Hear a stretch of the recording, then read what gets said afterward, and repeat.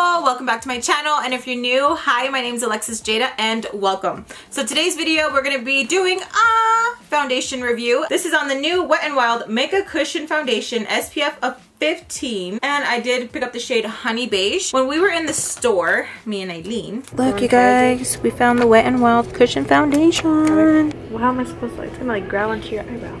That's okay. This be the one that blends? Which one goes better? None. I don't know. Maybe like in between those. Oh, that really hurt. Let me see. See, who needs a waxing? It'd be here. That's what I was saying. Like probably in between these two. The shade range doesn't go that deep. I'm hoping that there's more because the deepest they had was Tawny. So I am going to prep my nose. This is a Smashbox Photo Finish Pore Minimizing Primer. Just a little bit, just to blur out those pores. Those pores are getting big and big. Now going in with my J.Cat Beauty Makeup Primer Spray. Jasmine. Smells so good. So now going in with the foundation. I hope it matches me. I really, really do. Oh, that's pretty cool. You can see it in the back. Do you guys see that? You guys can see the foundation in the back. Comes like this. Here is the mirror. You just gotta take off that strip. Wet n Wild. And there is the color right there. I'm excited. Okay, so let's go in and let's just use this little cushion. I never ever use the cushions, but let's give it a try. Press down. Oh, there we go.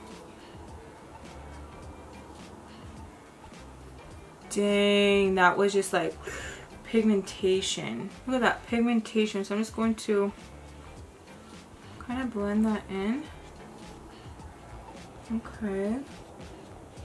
I think it matches me. Oh my gosh, and a little bit does go a long way. That looks freaking nice. Look at that. And over here, let's do it on our forehead.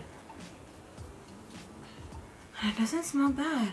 I was thinking that it was going to smell like their Photo Focus, which smells like paint. It doesn't really have a smell to it, which is nice. Let's get in between the brow.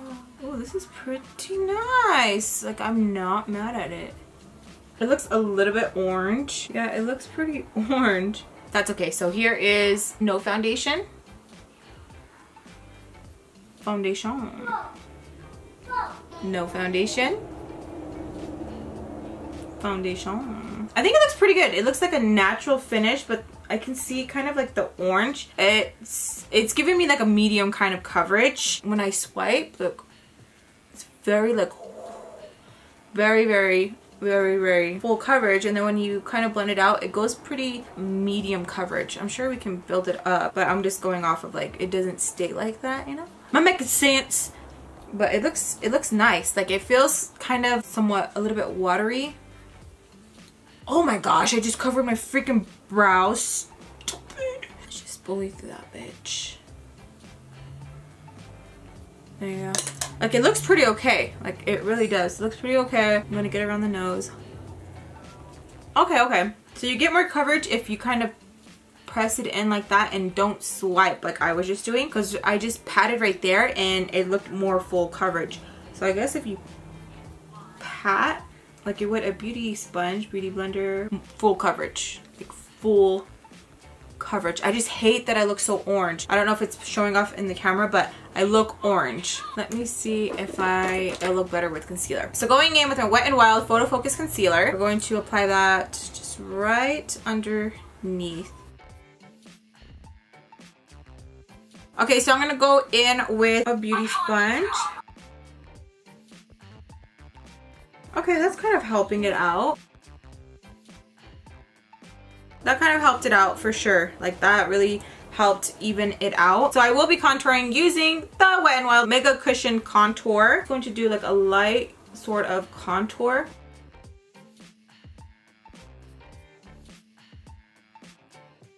I'm gonna go in with a Sonakashik brush and pendeja, it's in here. It's not powder, stupid. Okay, so we're going to chisel the nose. No. See? See? I'm gonna go in with my LA Girl Pro powder. This is in the shade Banana. And we're going to set very lightly underneath my eye. Press it on my nose because that's where I tend to get oily. Salud. No one wants to be up in the mix today. Now going in with my Take the Bronze, and this is from TheBalmCosmetics. We'll be picking up this shade right here, applying it right there, and just lightly blending that.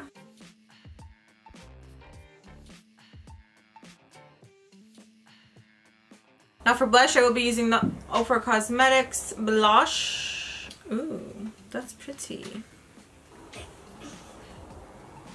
So now going in with highlighter, I will be spraying my beauty sponge. Going in with the Maybelline Master Chrome. Picking up some of that, and we're just going to dab that into our skin. So pretty. Okay, now to this side. This color is just like screaming to me. I don't know why. But this is the Smashbox Out Loud. It just looks like a really pretty Grand Canyon color.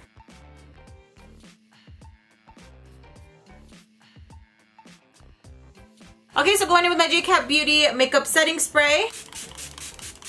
So far, I'm liking how it looks. It looks pretty, like, okay. I like that it was cushion. It's now 2:55. I know I'm applying makeup so late, but busy day, you guys. So here is how it looks. Up close, doesn't look bad. Okay. I do have combination skin, so we will see how it holds up. So I'll keep you guys updated throughout the day like I normally do, and I'll be checking in pretty late today because it is Babes Friday. Even though it's like 3 o'clock, I will be wearing the foundation for a good amount of time. Continue watching. Okay, so it's now 7:41, doing check-in. I'm still not oily, which is really good. Not oily at all. I really like how it looks on the face. As I'm looking at the foundation, at the beginning I liked it, but now I like it even more. Sometimes there's foundations where you apply and it just gets better as time goes by. But no, for real. Like it looks really good. Like I like the way it looks. It looks really good with flash. It looks really nice. It kind of reminds me of the photo focus, but now, like how it looks now. Not how it looked at the beginning, but how it looks now. I'm hoping it stays looking this good throughout the rest of the night. I'm gonna leave with the babe. We're gonna go out to eat, go watch a movie. So I'm still going to be wearing it. It looks really nice. I like the way it matches my neck.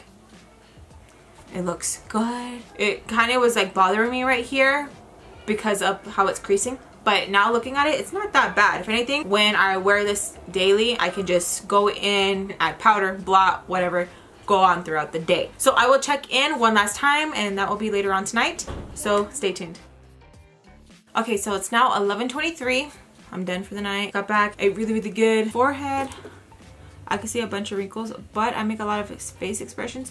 So I try not to hold that against the foundation itself, but you can tell it's very noticeable right here, like a lot. You can just see it. You can see where the foundation is disappearing right here, my cracks. And we still have this right here. At first I was like, okay, the foundation is fading away really good as time is going on. It's getting better, but I should have just kept it on for like maybe another hour or two and then boom, called it a day.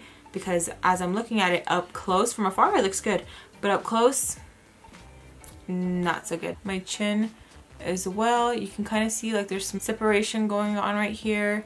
The nose doesn't look that good. Other than that, right here looks so good. Right here, good. Right here, it's just the areas where I kind of like scrunch up my face, which is like my nose and my chin, smile, laugh, all that, it creases. But what I did notice with this foundation, I didn't get oily at all, which is surprising. Just creasing, just lots of face expressions. I probably would have to just powder a lot and just touch up. Let me see how it would look if I just did a touch up. I like using my Too Faced Peach Blur. This baby right here comes in handy. So I'm pretty sure if I do my touch-ups throughout the day, my forehead will not bother me. I'm gonna zoom back in so you guys can see. So crazy. I love when it takes care of the problem because I'm just like, Okay, so I'll try and do a before and an after, but now my forehead just looks fine. You don't see like all the creasing that I just had. Even if I go like that right now, it still doesn't look as bad as it did a minute ago. Like it doesn't. So that is what I would do to fix those areas, because those are the ones that really bothered me. So I do like the foundation, and I can just fix the problem areas. Again, I didn't get oily. I just like a little bit of oil, a little bit, not even a lot, which is surprising because it doesn't say like it's matte or anything. Highlight is still on from earlier. Highlight is still on. Nothing else has disappeared. It's good, minus the creasing on forehead and here. But other than that, it's good. I recommend it. Hopefully they do expand the shade range again and get on that ASAP, because this is really good. So I hope you guys enjoyed this first impressions wear test review. It's a long ass title. Hope you guys enjoyed. If you guys did, please give me a big thumbs up and subscribe if you haven't already to keep updated my videos, and I'll see you guys in the next one. Bye.